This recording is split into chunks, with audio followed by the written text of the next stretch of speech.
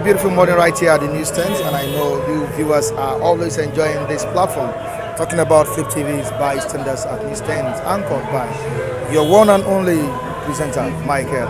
I declare special appreciation to the CEO of Flip TV, Abiodun Kupoluyi, for always keeping it real with the viewers and the reviewers.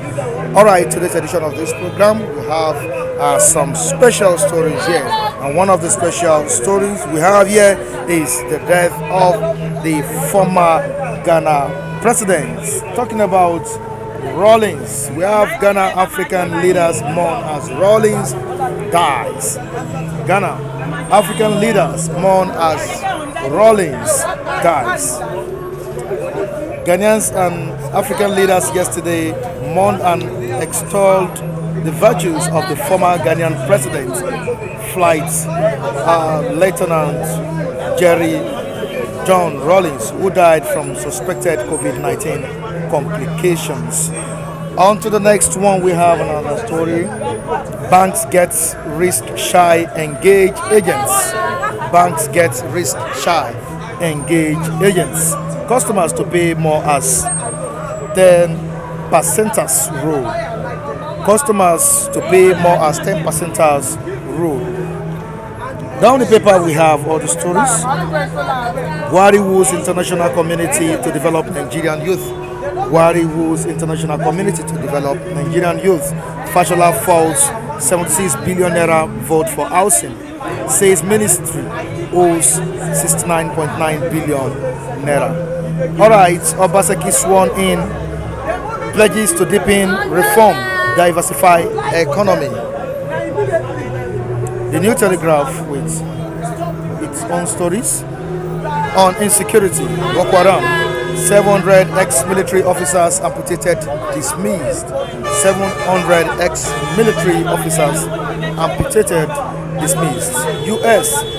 Nigeria move against ISIS terrorists. U.S. Nigeria move against ISIS terrorists. Buhari seeks global partnership on insecurity. Defense headquarters. Intel's based operations working. Intel's based operation working. Alright, the down part of the New Telegraph newspaper, we have a story on Southeast 2023. Southeast Midom PDP for APC. 2023, Southeast Midom PDP for APC. Masob, presidential ticket will earn party our support. On to the next one, which is our reviewers. Let's join them for more analysis on these stories. I'll be right back.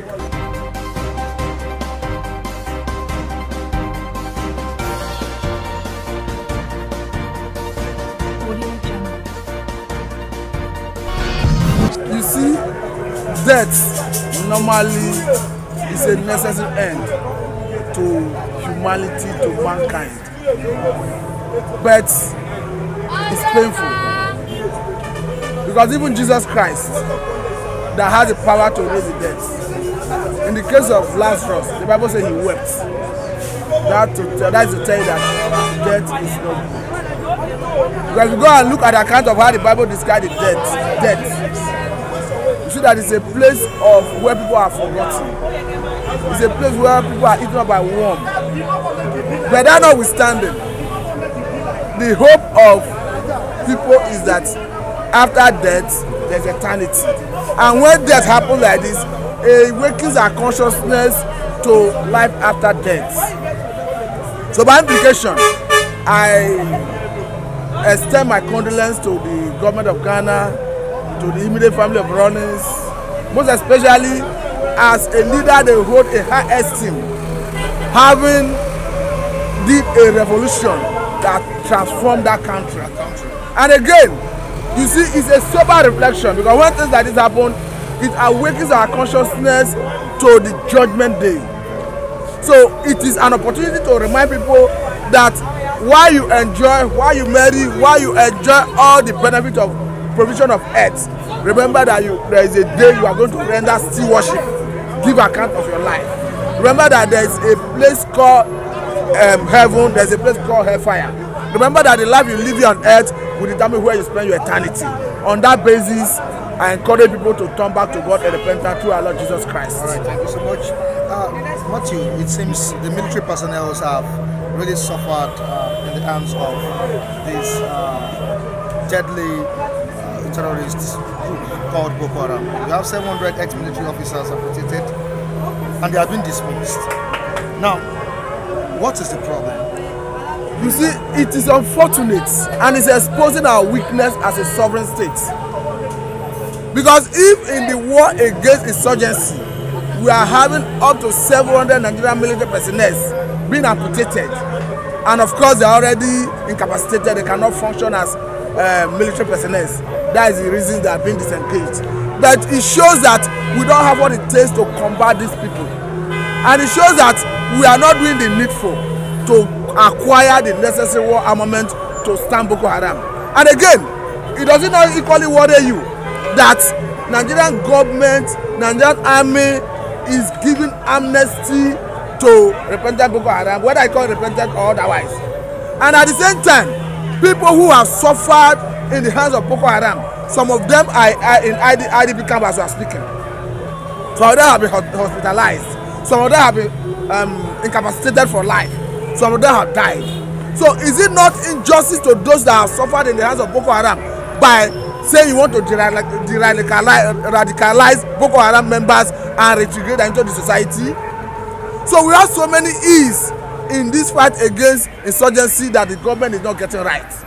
For me, I pity those military personnel who have been dismissed, or rather who have their maybe hands or legs amputated as a result of fighting insurgency. I pity them. And again, I think the government, because you see, these are the reasons the military is being demoralized. That is why recently, the other time, you saw what looks like the military personnel disobeying their commander. You saw a situation where they were shooting sporadically in protest because they are psychologically traumatized. There was a scenario one day where one of them had to shoot and kill a colleague. Because how can you examine a situation where somebody has been subjected to fighting insurgency for 2, 3, 4 years, not giving break to go and visit his family, not being given break to go and refresh, not being given break to go and have his system renewed? I don't think in other parts of the world this is not how you use military. The other time when America had to kill Soleimani, you know that Iranian government fired some missile into American base in Iraq, and at the end of the day they said almost 100 American soldiers were traumatized by the impact of that missile. Do you know that the American government had to evacuate all those military personnel to a leisure atmosphere to relieve them of all the trauma and make them refreshed? And turns out that they need to bring in fresh persons to resume duty. But in Nigeria, you overstretch these military personnel and you cannot get the best out of them. And that's why it's not even limited to the military. It's equally applicable to the police. And it's unfortunate. Look at what happened at Ajah the other day, where armed robbers have to be shooting a bullion van in broad daylight. And you quite understand that the police have refused to fully resume duty. So these are part of the impact of that refusal to resume duty. And again, everything fall back to government doing the needful. Because look at NSAS protests. Look at the aftermath effects. Look at the way the government is handling it. Is the government willing to solve it? If you look at the approach of government, you understand that they are not even willing to solve this problem.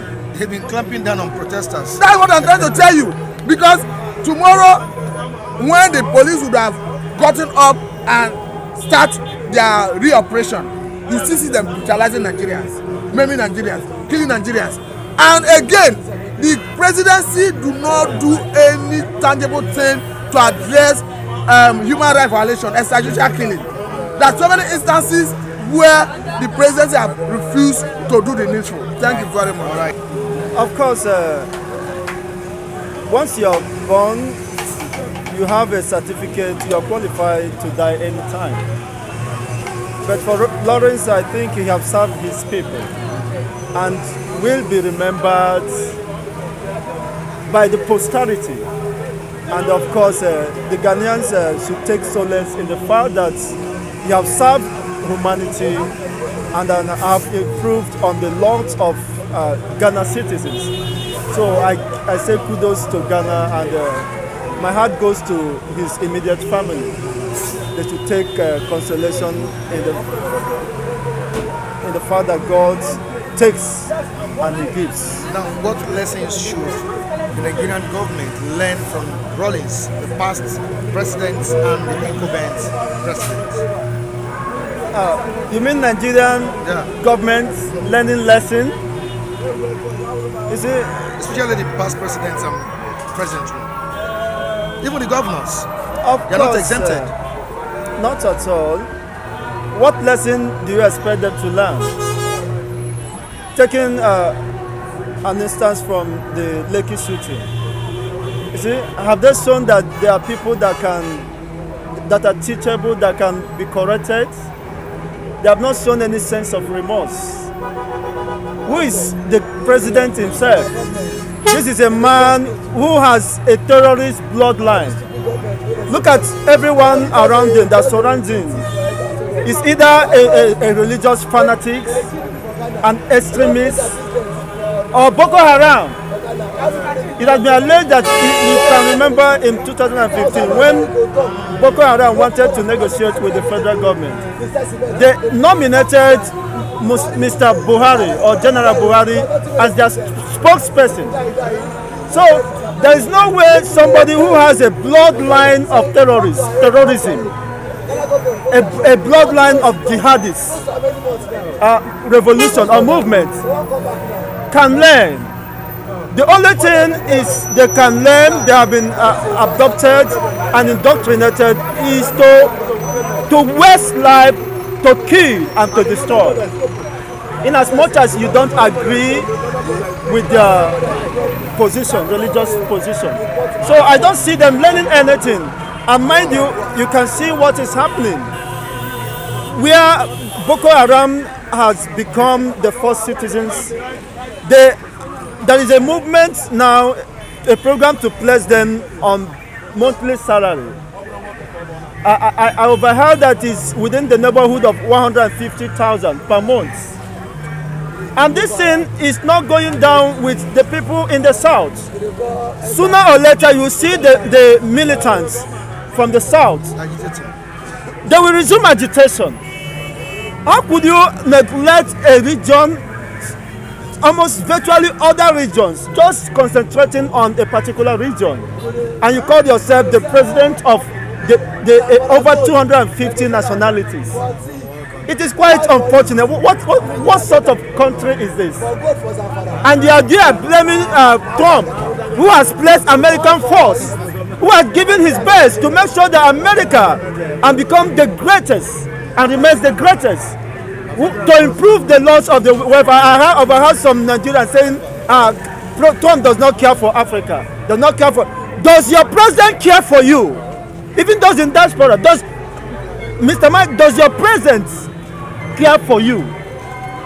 Does Buhari know that you are existing? Did they have any data, any profile concerning you? Concerning, okay, Mr. David that have left the service here, and is there, or I myself, who have served over close to a decade, do they have any profile concerning whether I have secured a job, or is there any opportunity where I could be called up to take one? These people has no plan for you, so they cannot learn any lesson. Do you expect Buhari to learn lesson? They have been calling for dismissal of the service chiefs. He surrounded himself with his own kinsmen in a plurality of this nature. Ethnicity, we found ourselves as a different multinational background, and you are just being selective. You have nepotism, and of course you are not learning lesson, and he cannot learn any lesson. Even the so-called the governors, what lesson are they learning? Oftentimes they leave the shore of Nigerian state to take luxury, to enjoy themselves, where the system is working, where infrastructures and the government, we are committed to make sure that their people feel better. Look at Singapore. We almost were at a point at the same economic level with Singapore, but they have left us 100 years, 200 years forward. Okay, you said 200 years forward, and we are behind 200 years. We can never catch up with Singapore. People, they have no resources. Look at Malaysia, that just came to pick palm nuts, and today they have made progress further than. I mean, is this Nigeria a cause? Maybe it's likely that no wonder Jabez in the scripture has to come up and change his name from Jabez to a better name. You see, Nigerian name is Jabez personified. Nigerian name is nigger, backwardness, and I think the demons of backwardness have held Nigerian captive because of that name. They are following Nigeria. Nigerians are good people. Whenever you see them in the world, whether you are Yoruba, Hausa, Fulani, I have mingled with several of them. Even you are from Yoruba race. You see, we have been able to establish some relationship, and of course, which have strived over the years. That is, I'm from Igbo and you are from Yoruba. We can reason and understand one another. But our fundamental problem, the most terrorist group and we have, is our government. Our government have been so callous, have been so insensitive.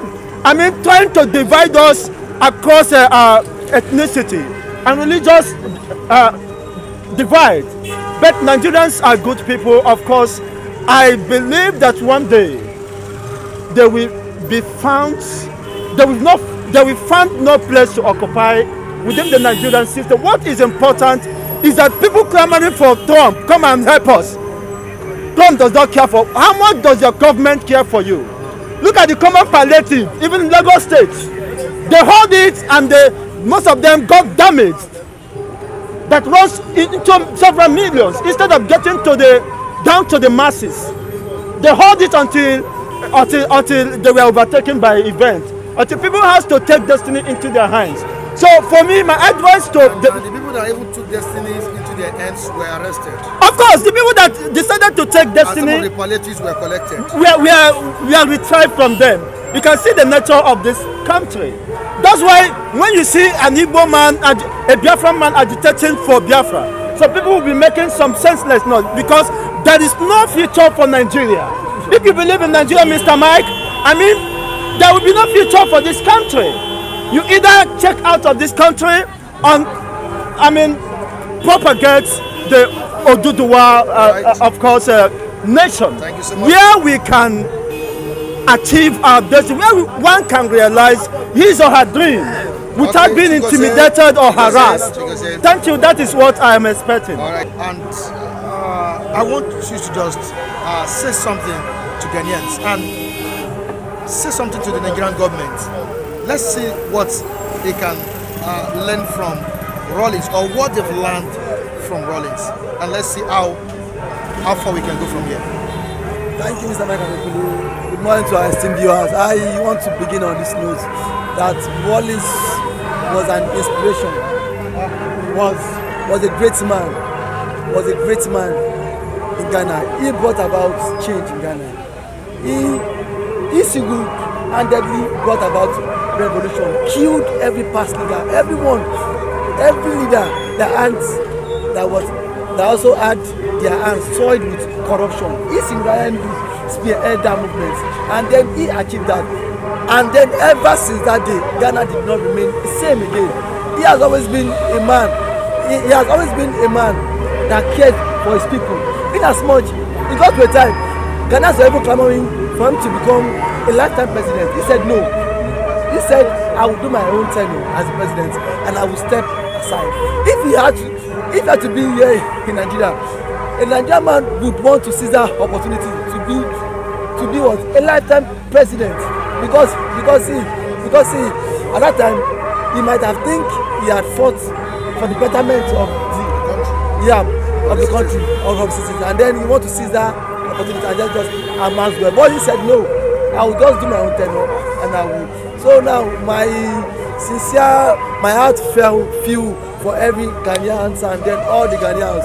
I pray that God give them the fortitude to bear the loss. And for Nigerian leaders, it's a wake-up call that this is a man that everybody, both in Nigeria and then in diaspora abroad mourns him, because he has been a good, he has been what, and then what's it called, epitome of what, a good leader. None of a Nigerian leader can die and then the whole world will celebrate him the way John Rawling'S is being celebrated today. Even if Obasanjo dies tomorrow, nobody care. Nobody care, because they are all man of what, bad influence. All right, on to the next one. We have Boko Haram issue on the front page of this journal.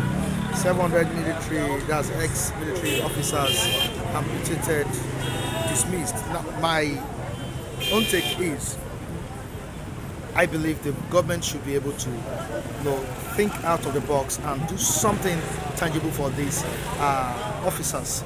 They've tried, they've combated insurgency, which at the end of the day, they made their Waterloo.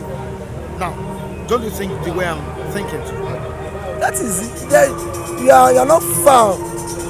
You're not far from the truth. All what you just said is just simply the truth. You've served your country, and then again, due to some circumstances, you can no longer carry on due to battle or whatever. You lost. Maybe there's what deficiency happen. Maybe your hands are be amputated. I don't know how. Anything needs to listen down. In a same country, government should have a database of those who could no longer carry on with service. I was speaking to one of my uncle yesterday. He retired from Lagos State as a principal. He retired 4 years ago.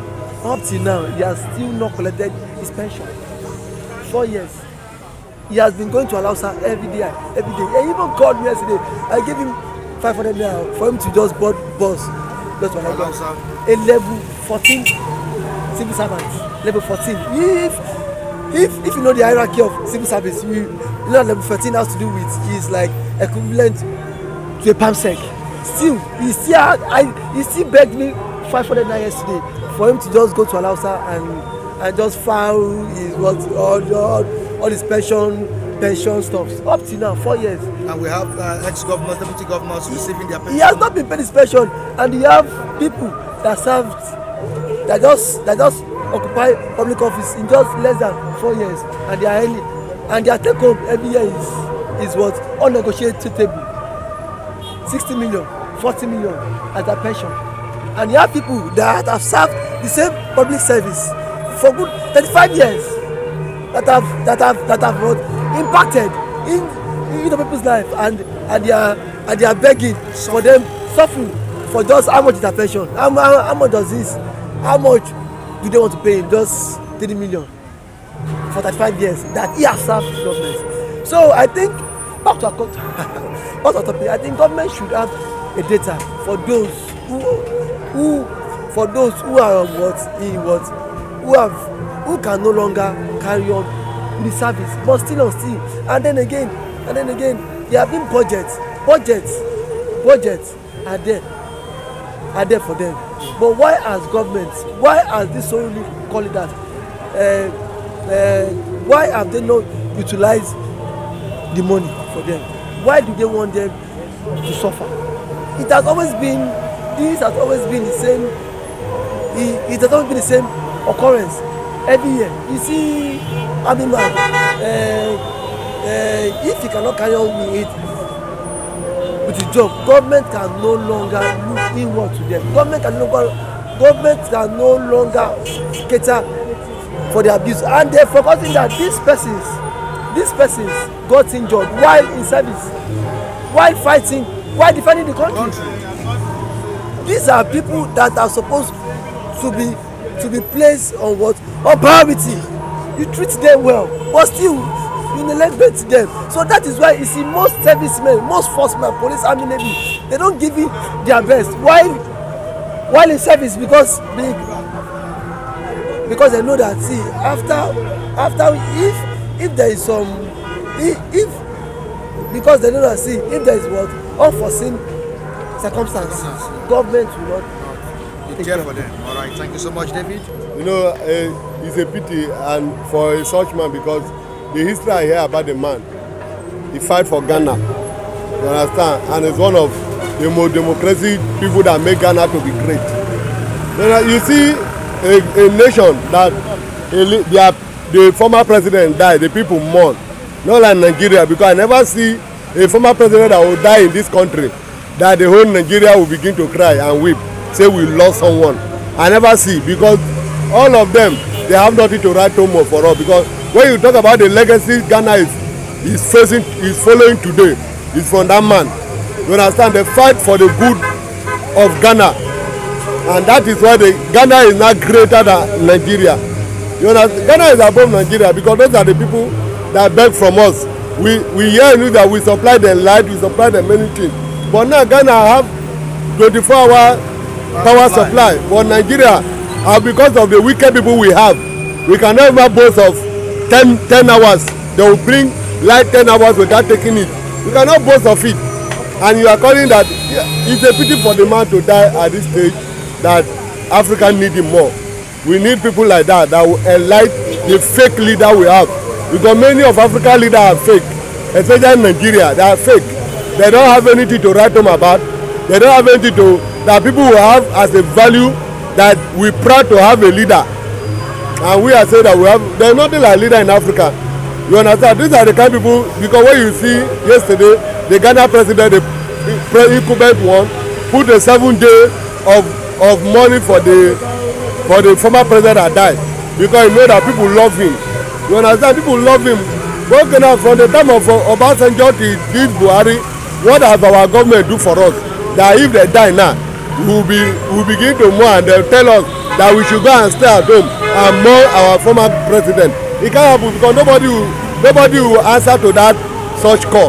But in Ghana, they will answer to it because they love their president. Okay. You understand? That is what I have to say there. Right. But all this, the JTF Nigeria government say that they want to recruit the JTF into Nigeria army. Is a wrong decision. Then now I know that they have agenda. After recruiting repentant Boko Haram to Nigeria army, and now we don't know the real army again. You understand? We don't know the real army in Nigeria because the few people we have there are they call the repentant Boko Haram, and now they are tagging Nigeria youth as a terrorist. If terrorists come, he better me. I only tell them that I don't need to have my faith. They say Nigeria youth are terrorists. It's only terrorists that Nigeria they take from their work, because Boko Haram be killing people since 2011, and now the government are calling the repentant Boko Haram and recruiting them into army, and now they want to call it a vigilante group formed by the northern elders to recruit them into army. Then who do you think that those JTF will fight for?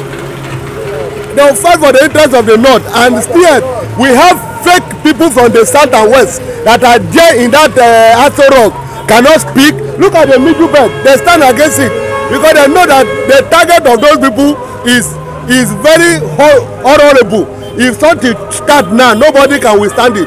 You will be afraid that something start here, they bring army. You don't know who the real army are. You don't know the repentant Boko Haram. You don't know the JTF. So, Mr. Mike, Nigeria is enough. We have to wake up. And not everything that this fake government bring for us, we accept it. You understand? We have to mess on demand so that the country, if the country no move forward, let them divide. Everybody find their way. You understand, Naba? Rawling'S, J. Rawling'S of Ghana. He started his political journey in 1980s when J. Rawling'S, I believe, I suppose I'm saying the truth, was jailed. In the jail there, he staged coup. The coup was staged in his favor. When he took over after the coup that was staged in his favor, he did what? He killed all the dangerous, greedy politicians in Ghana, leaders. That was how Ghanaian society was cleansed, sanitized till today. Nothing like corruption again in Ghana. He eventually killed all of them. He did not spare anybody. Can't we have someone like that in Nigeria? Which was why Jerry Rawlings said, Nigerians are not ready yet to be great again. If they are ready to be great again, they should do what I did. That's a great statement that will be remembered. He will be remembered for many years. And do we have over such remark, statement? Creature. Yes. In Nigeria, I don't think we have somebody like that, you know. Somebody like that, no. We have somebody like Awolowo. We know if Awolowo was there, our society, Nigeria would not be like this. Awolowo would have restructured Nigeria. You know, everybody know Awolowo as a man that trusts in, you know, regionalism. He likes regionalism. Let everybody control every region, control their own resources. Then Ojukwu or Ajuku as Hausas call him. Ajuku is a nice man too, but the opportunity, you know, was not given to him. Then Agui Ironsi himself was just like Baba Awolowo. Agui Ironsi was, you know, campaigning for regionalism until he was toppled. Then Chukuma Kaduna Nzogu and Mama Hassan Kastina, you know, two of them, and the rest, Ademororegu, I think, all those guys in the southwest that joined the coup, they were good guys. They mean revolution. People like that would have brought Nigeria to that level of Ghana by killing all our political profiteers, all our corrupt politicians. They would have made sure they stamped all of them out. Now who can kill all of them. Messiah of Nigeria? The Messiah of Nigeria now should be from the youths. Wow. Yes, among the youths lies the Messiah of Nigeria. The youths that were killed during the yes, some of the youths that were killed during the protest, many good number of them are still alive. Some of the youths, they were not given chance. They were not given the chance. And you expect them to come out. Yes, we are going to come out very soon. Same thing, Rawlings. Kingsley Moghalu is coming. Kingsley Moghalu is mobilizing his own platform. Do you understand? To come out again, 2023. He's a youth party. People like him. I like him. People love him. You know. I like him. I believe you like him too. Yeah, so Kingsley Moghalu, youth are going to back him up. Showore is a youth. If he comes out with good incentives, people will join him. We don't want somebody that will just come with greed or mix it up with any other, you know, with feelings that might not be bought, you know, be bought by the youth. We want somebody that will be general. Do you understand? In consideration, considering the youth, considering everybody. We don't want somebody that will be sectionalizing, or maybe you are working for Buhari, you will come and position. Chore is no longer trusted by the youth. I'm telling you the truth. We cannot just dance to his costume. No. He was there when Obasanjo was there, fighting Obasanjo. He was there when Jonathan was there, fighting Jonathan. He was there when Yaradua was there, fighting. Do you understand? Now, all the fight he fought was in favor of the opposition party, APC, Buhari and co. Now he has come to fight against Buhari, and you know how he was punished. So let me tell you, the Messiah should be from the youth, Michael. I'm telling you the truth. You and I could change Nigeria. It's not the old men. The old politicians, they are tired. They are not coming out with something good for the entire citizen. So we need a revolution. Yes, we need a revolution, a total revolution. Somebody that can do what Rawlings did. It's what we need.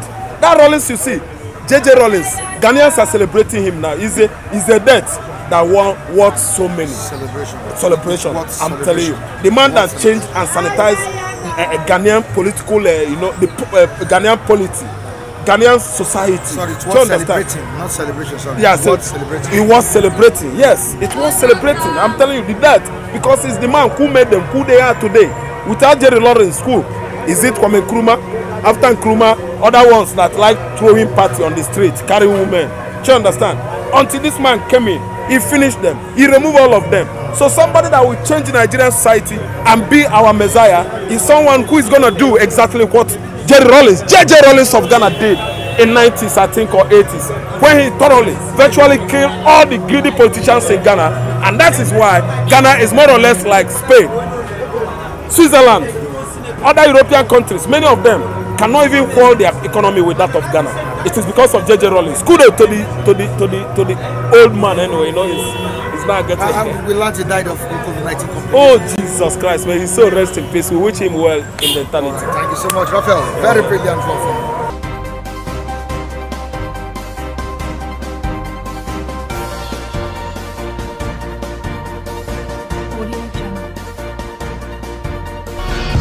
At this junction, we say goodbye to you on today's edition of this program. We really appreciate you for keeping in touch with us.